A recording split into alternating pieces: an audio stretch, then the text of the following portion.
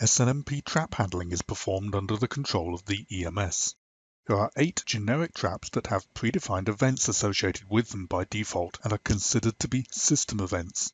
These events are device cold reboot, device warm reboot, port link down, port link up, EGP neighbor loss, spanning tree new root device, SNMP authentication failure, and VLAN topology change. If a trap definition is not in place when a trap is received, an unknown trap event and corresponding incident will be raised, and the trap's OID will be included in the details attribute. If you don't want this type of event and incident raised for such traps, there's an unknown trap rule located in the initial filtering processing stage that can be enabled to suppress them. Here's an example of an unknown trap incident that was raised in response to receiving a trap that doesn't have an installed definition. The trapoid is displayed along with the raw values of the varbines, but without understanding the trap, this is all that can be presented.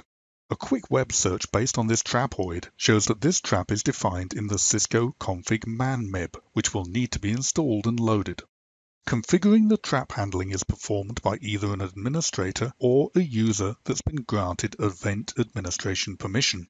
In order for an incoming trap to be converted into a trap event, the definition of that trap would usually be obtained from a suitable MIB file. Entuity is prepackaged with a number of popular MIBs, and many contain trap definitions. The list of included MIBs can be seen within the Event Administration page under the Traps tab.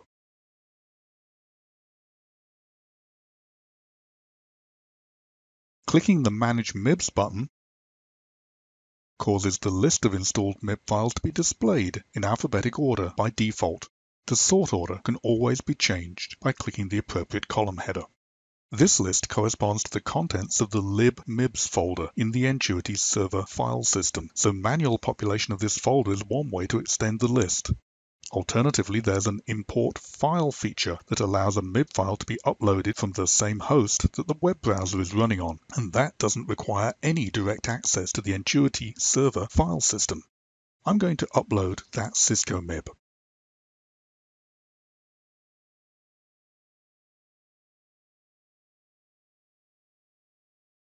Here it is now in the list of installed MIBs, and it's correctly shown as not loaded. I could parse one or more of these trap MIBs by selecting them and clicking the load button. However, in all likelihood, I'm going to want to create trap events and rules for the traps defined within the selected MIBs, so I'll check the Create Rules and Events from Trap Definitions option first.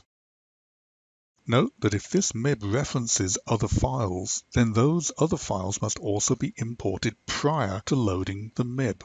In this case, the fact that 2 other MIB files were required to be imported is clearly indicated. One of them is called Cisco-TC, and the other one is called Cisco-SMI. So I'll import them before attempting the load operation again.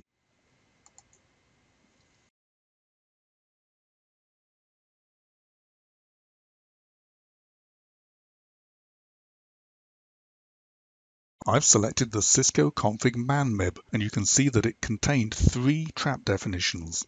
In reality, some or all of these definitions may have been inform requests, but they're handled in the same manner as traps, and I'll be referring to them all as such. The loading has now completed successfully, and the list of trap definitions is displayed in the Parse Results window. Back in the Traps tab, there's a complete list of all loaded trap definitions. If I were to select one of these trap definitions and click the Details button, you would be able to see the information contained in the trap definition, including each of the varbines and any varbind enumerations which show the string descriptions of the numbers contained in the corresponding varbines. The trap handler will dynamically substitute the appropriate string when displaying the varbind contents in the Details attribute of the generated event. If the trap events have been automatically created during the loading of the corresponding MIB, then these events are visible under the Events tab and are classified as custom events. I can quickly bring these to the top of the list by sorting on the category column. The description was obtained directly from the MIB definition, and the severity will default to informational, which is level 1 or green.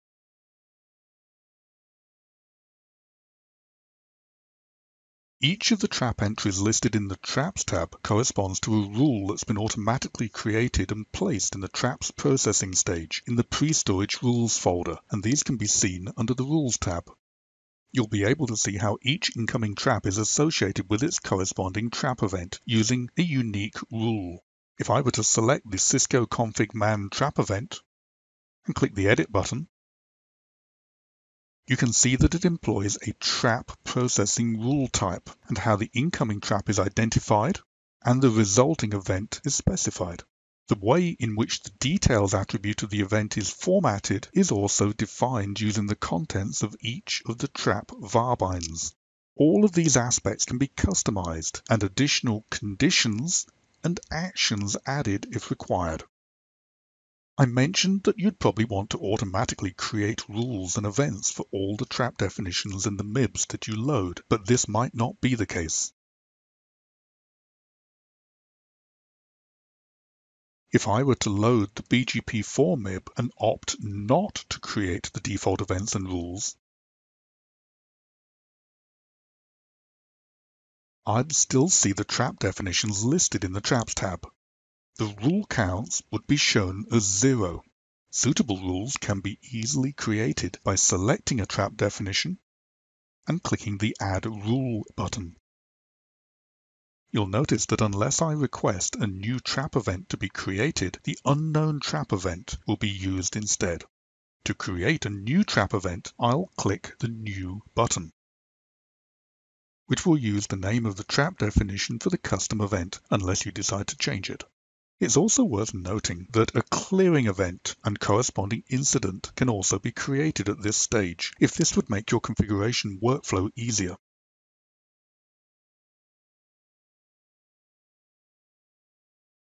Here's the newly created trap event.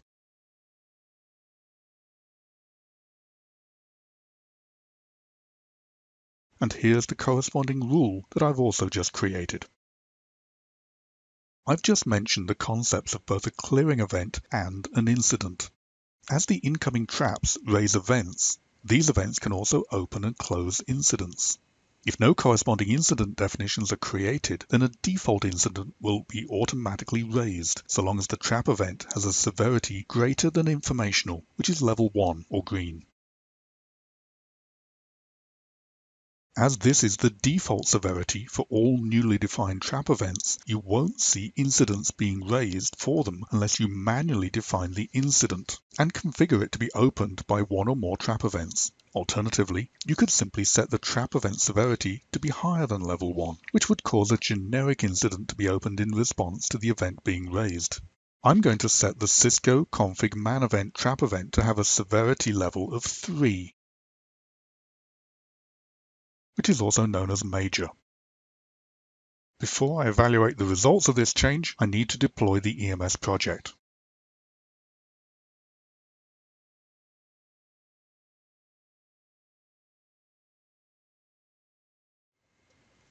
Here are the resulting incidents, which are uniquely identified as being of type Cisco config man event.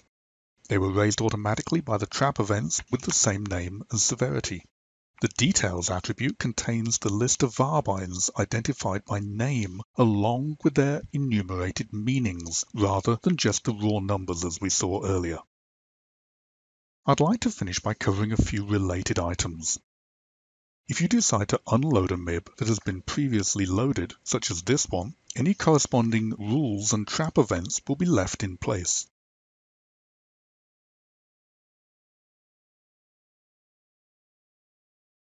These traps will revert to being processed as unknown traps, and the corresponding rules will be marked in yellow to indicate that fact.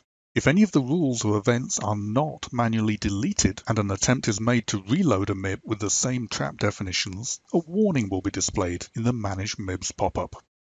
As the trap handling is part of the EMS, all the related rules and events are contained within the EMS project and can be exported to other servers if required.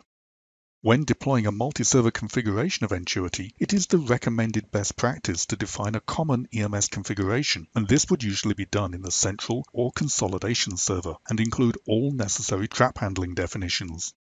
The EMS project from this central server can then be exported and subsequently imported into each of the remote servers, and thereby share the same event processing and trap handling configurations.